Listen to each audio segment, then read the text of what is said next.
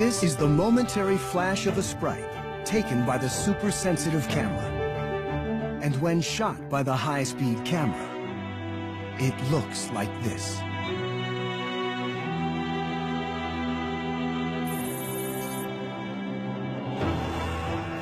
In just a few hundredths of a second, countless particles of light rain down.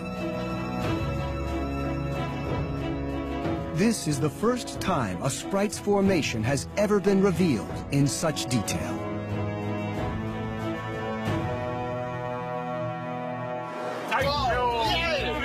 During the night, 14 sprites were captured by the high-speed camera. 8,000, yes, very good.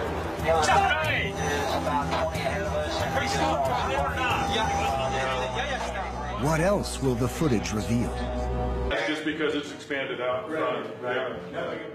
At first glance, this sprite may seem to burst up from the storm clouds towards space.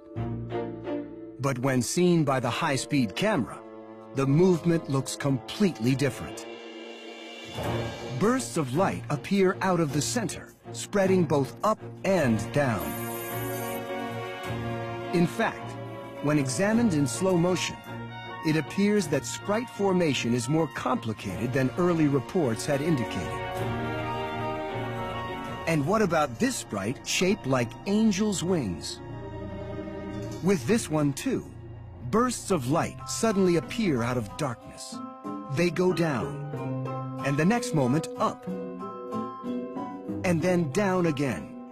They change their direction as they unfold. So what is really happening? Within the sprite, electrons are colliding with charged particles in the atmosphere, creating a pathway for the electrons to travel. Where they go depends on the concentration of electrons and the composition of the atmosphere.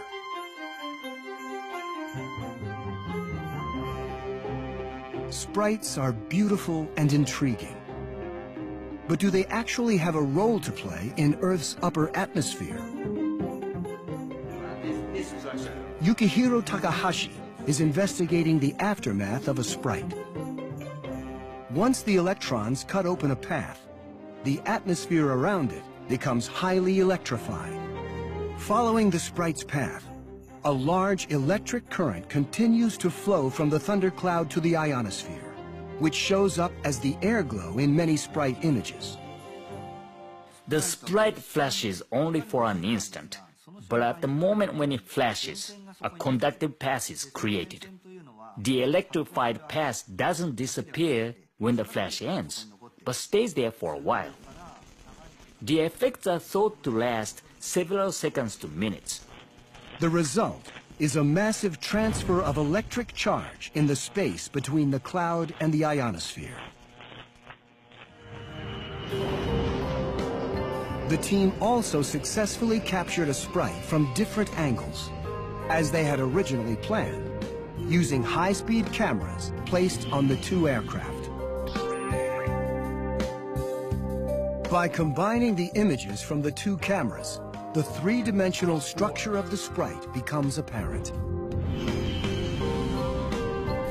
A large number of electrons collide with the atmosphere, creating brilliant bursts of light and opening channels where the electrons can flow.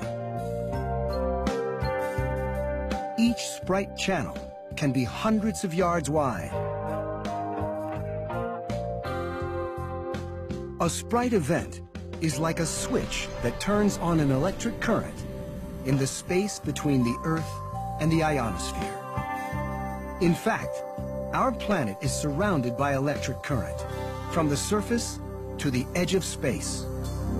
Like lightning, sprites help to complete a global circuit, allowing charge to flow continuously around the Earth. But sprites reach much farther than lightning. And unlike lightning, sprites can transfer charge into the ionosphere, to the edge of space.